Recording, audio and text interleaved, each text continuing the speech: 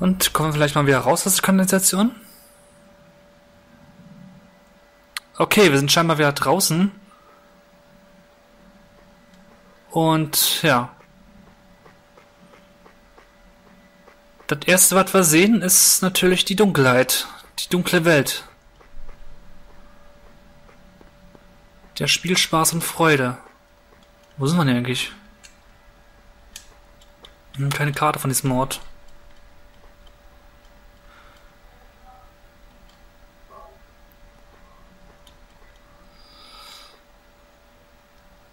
Toll. Gewehrpatronen, aber kein Gewehr.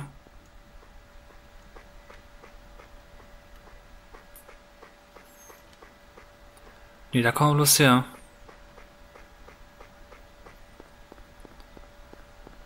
Wo muss ich hin? Ich habe keine Ahnung.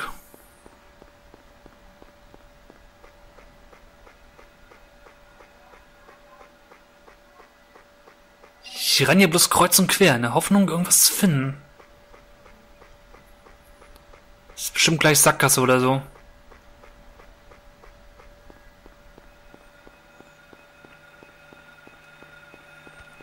Wow! Heilige Scheiße! Okay, es ist ein Motel. Da kommen wir noch hin zurück. Wegen Mr. Kaufland. Ja.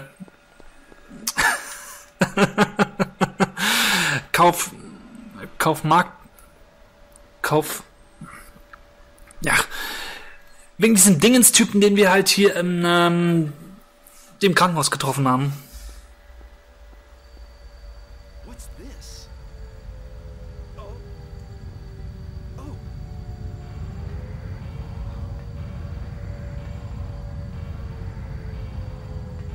Nein, nicht schon wieder. Nein, nicht dieses Mal. Das Gefühl ist anders. Anstatt des Übergang von Realität zu einem Albtraum. Es ist sehr wie eine Realität, die zu einem Albtraum wird. Ich mag dieses Gefühl nicht. Als ob etwas Schlimmes passieren wird. Ja, das glaube ich, Harry. Das glaube ich dir. Kein Zweifel. Etwas Schreckliches geht hier vor. Wem sagst du das? Scheiße, nein. Nicht schon wieder diese schwarze Gitterwelt. Die ist mies! Und keine Karte. Das ist noch mieser. Das heißt, man weiß nicht, wo man hinrennt.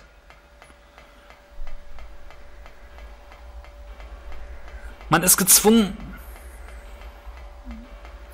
in die Dunkelheit zu rennen. Ohne zu wissen, wohin. Das heißt, es kann auch passieren, dass man getroffen wird. Und zwar ziemlich massiv. Gegner nähert sich.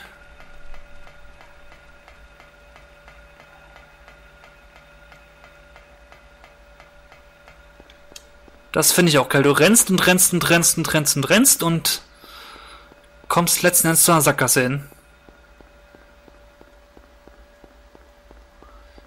Bitte irgendwo eine Tür, wo ich rein kann.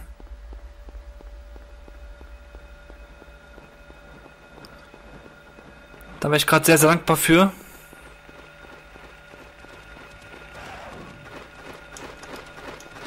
Auch das ist mies.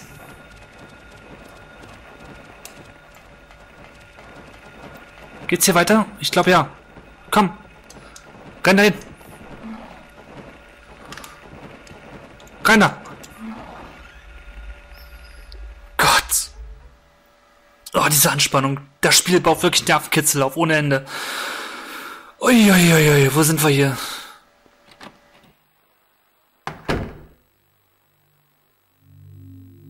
Sybil. Harry. How did you get back here? I followed the sewer. Were you the one who cut the fence? Yeah. I'm glad you made it. I was worried about you. You were worried? Where did you disappear to? Never mind. I want to know what's going on here. What is with this town? This may sound really off the wall, but listen to me. You've got to believe me. I haven't gone crazy, and I'm not fooling around. At first, I thought I was losing my mind. But now I know I'm not. It's not me. This whole town. It's being invaded by the other world. By a world of someone's nightmarish delusions come to life. Little by little, the invasion is spreading, trying to swallow up everything in darkness. I think I'm finally beginning to understand what that lady was talking about. Harry, hold on a minute. I don't get it. Look, I don't understand it all myself. I guess I can't explain it. Well, what's making this happen? I don't know that either. But I do know Cheryl is there. There? Under whoever created this darkness. Cheryl is somewhere and she needs my help. Harry, this whole thing's been a major blow to you. You need to rest. Sybil,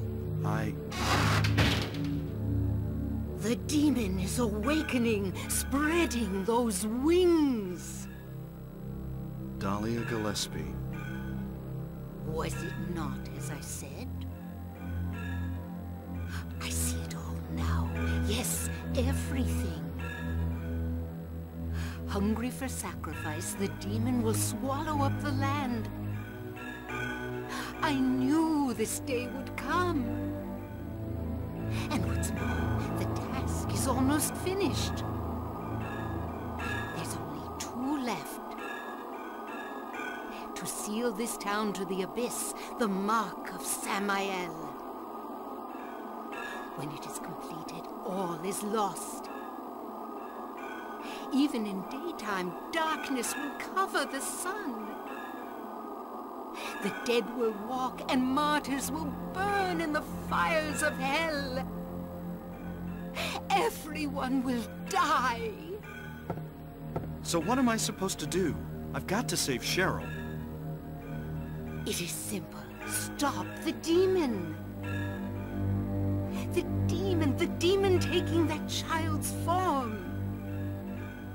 Stop it before your daughter becomes a sacrifice. Before it is too late. Stop it! Stop it! What do I do? Go to the lighthouse on the lake. And to the center of the amusement park.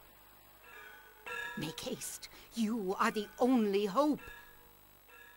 Look, Harry. I really don't get what's going on. But if there's a chance we can save your daughter, I'm in. I'll check out the amusement park. You go to the lighthouse. Sybil, thanks.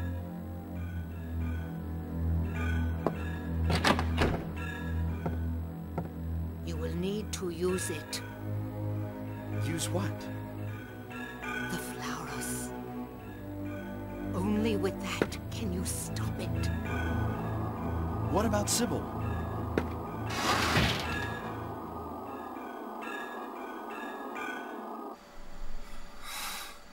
Ich glaube, das ist jetzt so eine Entscheidungssache.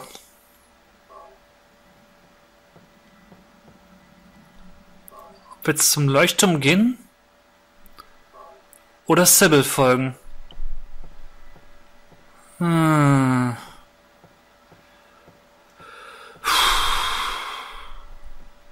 Ehrlich gesagt will ich da jetzt nicht nochmal raus durch diese Tür. Ich habe gesehen, was da war. Deswegen würde ich einfach mal sagen, dass ich erstmal noch einen weiteren Speicherpunkt setze.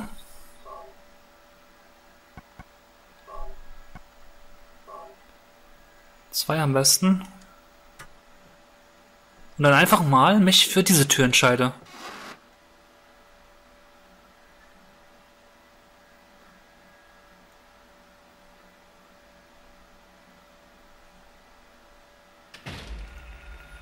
Oh Gott, natürlich ist die schwarze Welt immer noch da.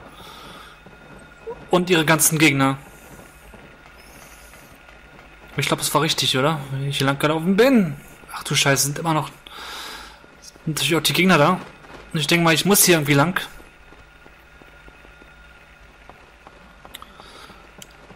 Ich glaube, hier geht's sowieso zum Leuchtturm.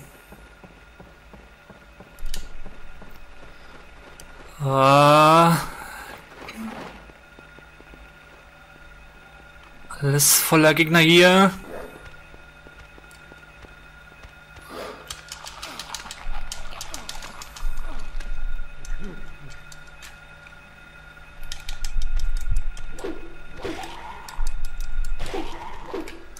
Das musste gerade sein, denn dieses Vieh hätte mich fast getötet. Apropos, ich sollte vielleicht mal Tonikum einschmeißen.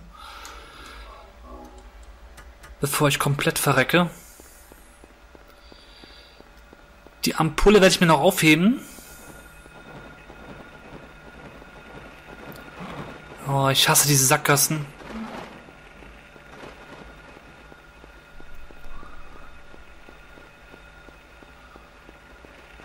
Ich habe keine Ahnung, wo ich hinrenne. Ich renne einfach nur in der Hoffnung, dass ich irgendwann ans Ziel komme.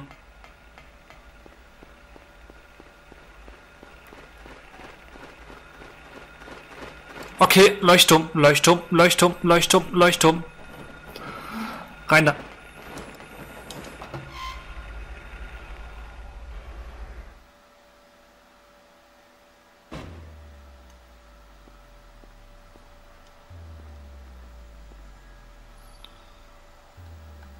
Ich glaube, ich sollte vielleicht erstmal alles wieder normal werden lassen, damit ich zum Motel gehen kann. Das hatte ich ja noch vorgehabt. Ich wollte ja irgendwie die Welt wieder normal schalten, also zur Nebelwelt. Diesmal muss ich sagen angenehmer als diese Schattenwelt.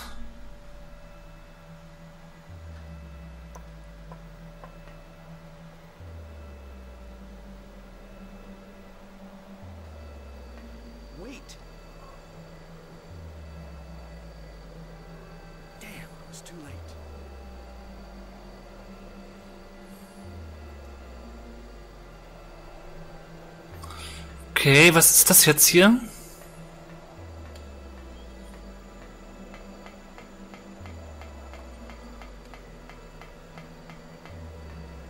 Ich glaube, ich muss wieder runter. Den Leuchtturm verlassen.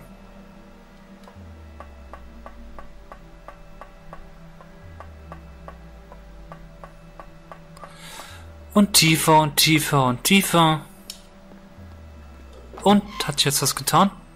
Alles wieder normal oder immer noch schwarze Hölle?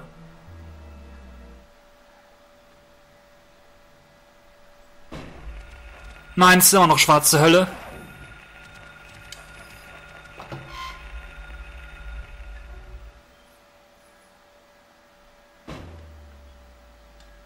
Und ich habe einen Treffer kassiert.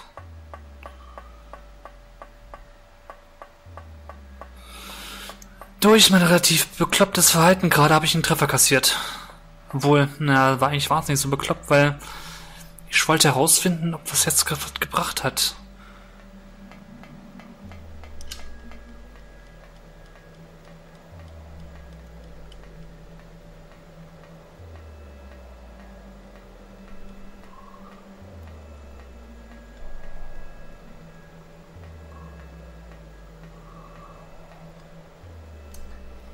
Kann man jetzt irgendwas machen? Wie was benutzen oder so? Ne, nutzlos. Können wir irgendwo hier rum? Ist vielleicht so ein unsichtbarer Weg, den wir nicht sehen? Oder einfach nur... Naja. Hier ist... jetzt scheinbar nichts weiter Bewegendes. Übrigens, wir haben gerade Alessa gesehen. Den Dämon. Und zugleich auch das arme Kind, das, ja, der Hexerei verbrannt wurde. Und ich bin gleich wieder da, Leute.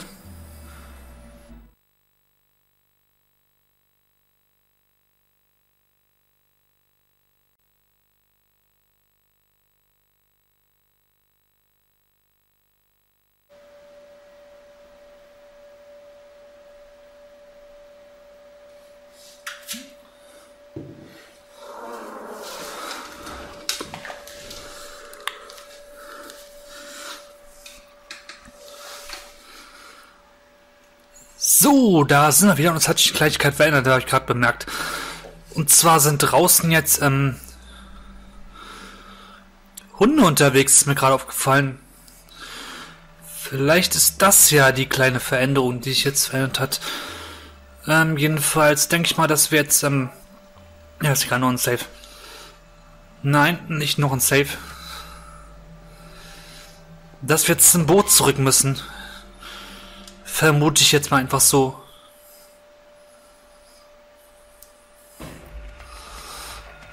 Ja, da sind Hunde überall.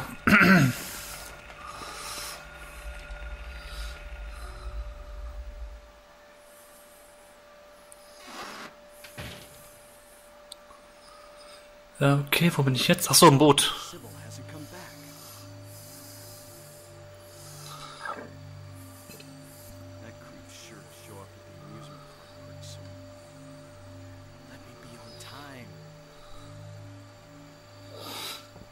Okay, wir müssen anscheinend zum Vergnügungspark.